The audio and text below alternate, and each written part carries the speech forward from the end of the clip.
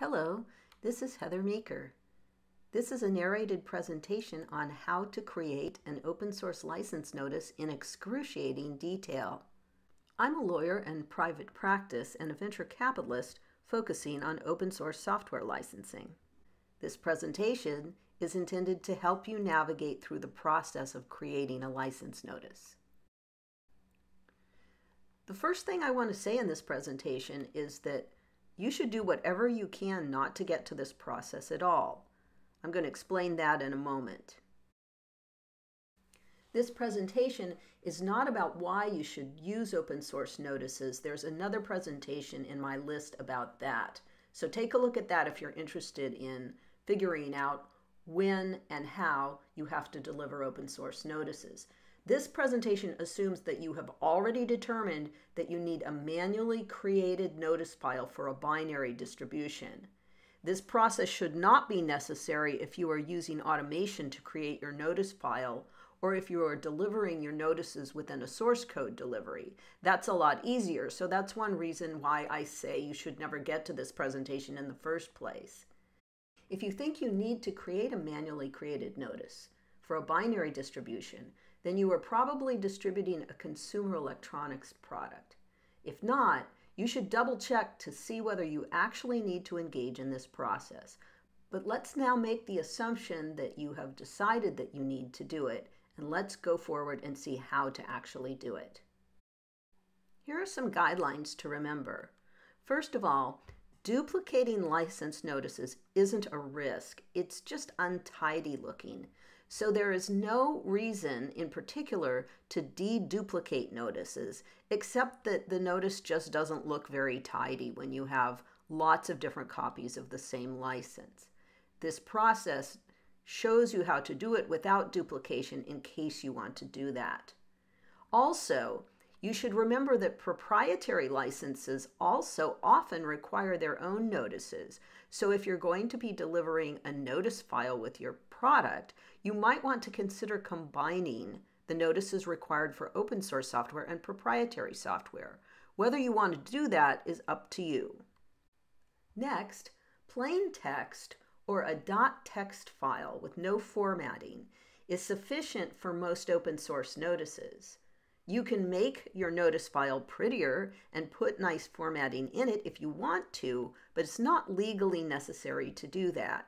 And it's a lot easier to use plain text. So most people going through this process create their notice file in just a plain text file. Also, and this is a very important point, you'll hear me refer to this a few times during this presentation, you should not try to fix the notices of projects that you're using. If they haven't done their notices correctly, all you should do is reproduce them and not try to fix them. You often don't have the information to really fix them properly. You should exercise common sense, but you shouldn't try to fill in information that isn't there. You shouldn't try to reformat notices that don't need reformatting. And so overall, you use a WYSIWYG approach. What you see is what you get, and you just pass it on. As a corollary to this, don't fix what you didn't break in the first place. So a lot of open source projects, particularly small ones, don't do their notices properly. They might lack copyright notices, license notices, etc. And you just have to use what you're given from the upstream project. You can't try to fix them. A common mistake is for a project to use a template license when it should actually be filling in the information in the template. We'll look at that in detail in a slide or two. But also, projects sometimes just say something like GPL for their licensing information, and they don't tell you what version. Do the best you can with that using your common sense. If the project doesn't actually have a license notice file, meaning a copy of the license, then I recommend that you use the generic form in the SPDX listing. You can easily find that on the web. SPDX has the canonical forms of all the most common licenses, and you can just copy that if you don't have a license notice file to copy. The most important thing to learn about doing license notice files is that there are two kinds of open source licenses. You probably thought I was going to say permissive and copyleft, but that's not what I'm talking about here. There are kinds of licenses that have one canonical form, and an example of that is GPL. GPL version 3, shown on this screen, it only has one form and it never changes. You'll see on the screen that there's a copyright notice associated with that. It's right under the name of the license. But that copyright notice actually refers to the license text itself. It doesn't refer to the software that's being licensed under this license. The other kind of license is a template license, and an example of that is BSD or MIT.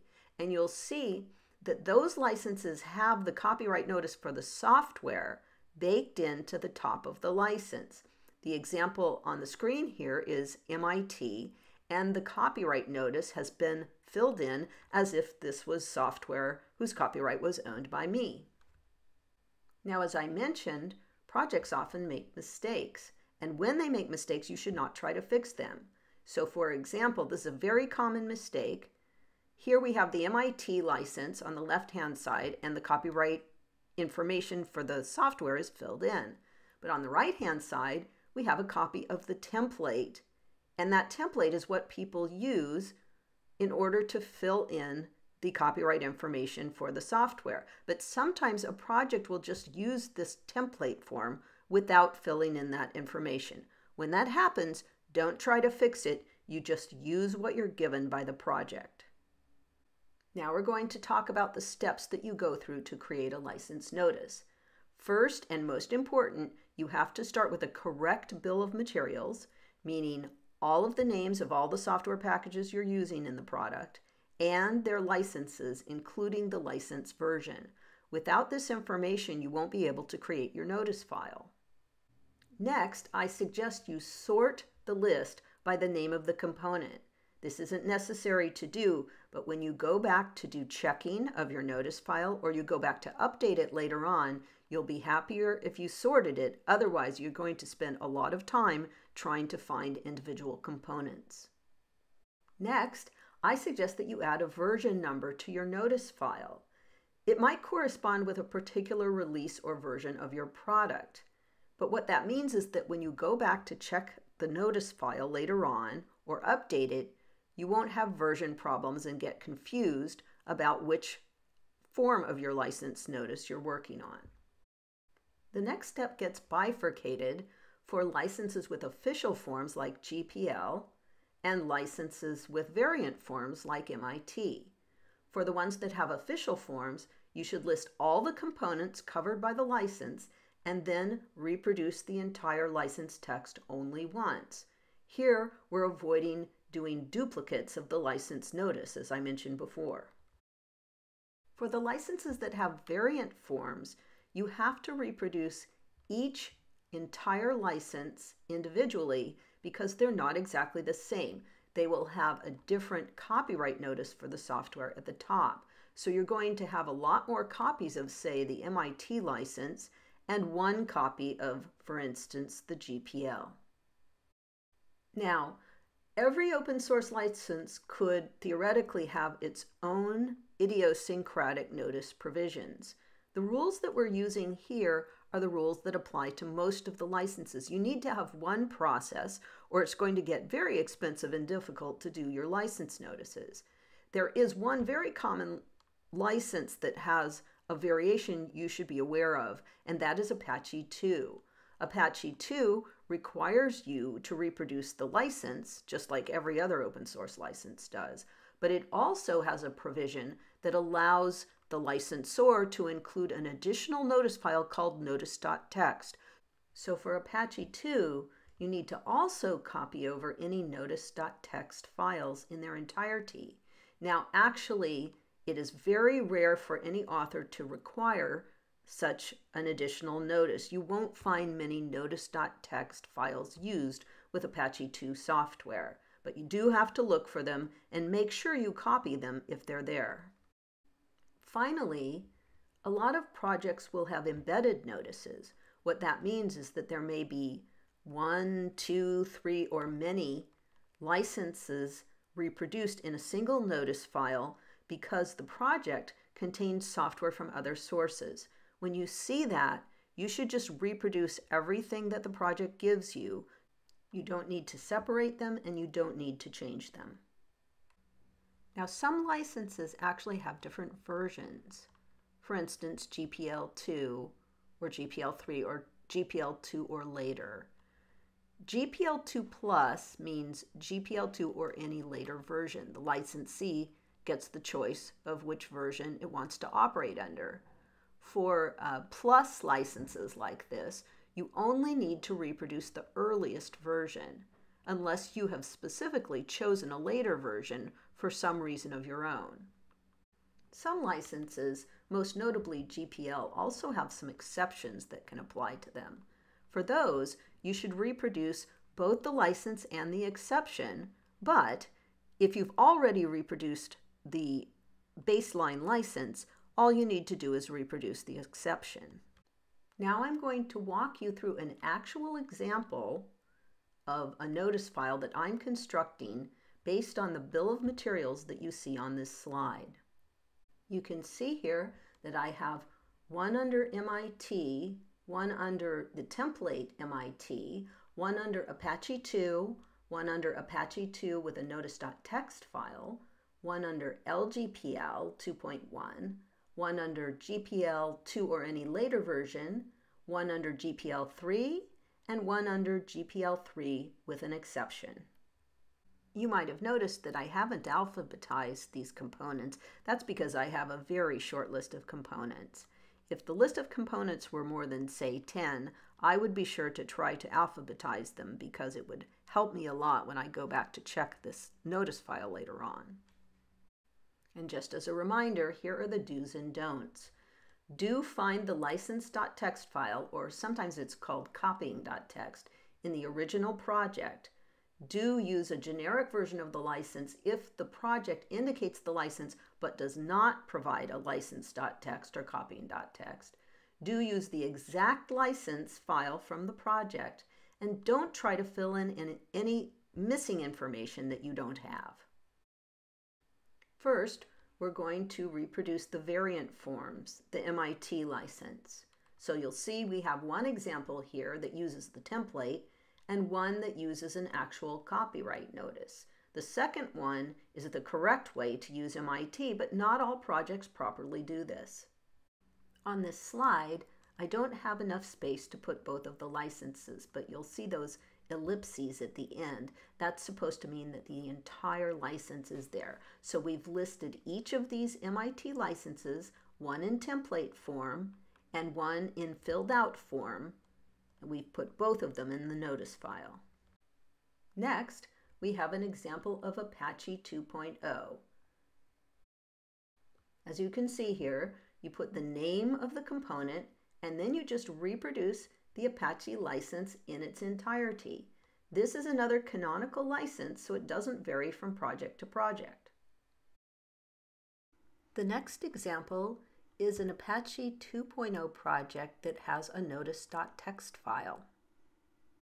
Here, I have simply put the name of the component and the notice.txt file. That's because the Apache license was already in the prior component.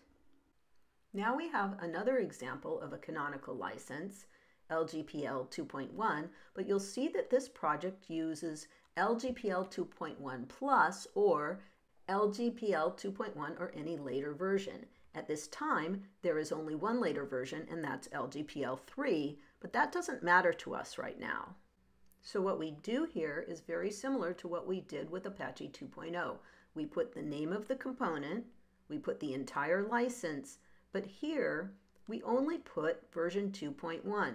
It's not necessary to put every later version into the notice file, only the one that's mentioned. Next, we have a component under GPL2 Plus. Similar to what we did before, we have the name of the component, we say GPL2 or later, and we reproduce only GPL version 2. Finally, we have a component under GPL3. And by the way, if this said GPL3 Plus, it wouldn't make any difference because this is the latest version of GPL that exists right now. But in any case, we do something very similar to what we've done before. We put the name of the component and then we reproduce the entire license. Finally, we have a component that is under GPL3 with an exception. Because we have already put a copy of GPL3 in our notice file, we simply put the name of the component and then reproduce the exception. Now, it wouldn't be wrong, of course, to reproduce GPL3 again if you wanted to, but this process we're going through attempts to minimize duplication. Okay, your notice file is done. That might have been a little bit time-consuming, but it's not difficult to do. The license notice file that you've created in this process is actually pretty long, so I can't fit it on a slide, but I think you get the idea. I hope this presentation has been helpful to you. As always, if you want a copy of my book, you can download one for free at my website. Just go there and follow the instructions. This is Heather Meeker, signing off.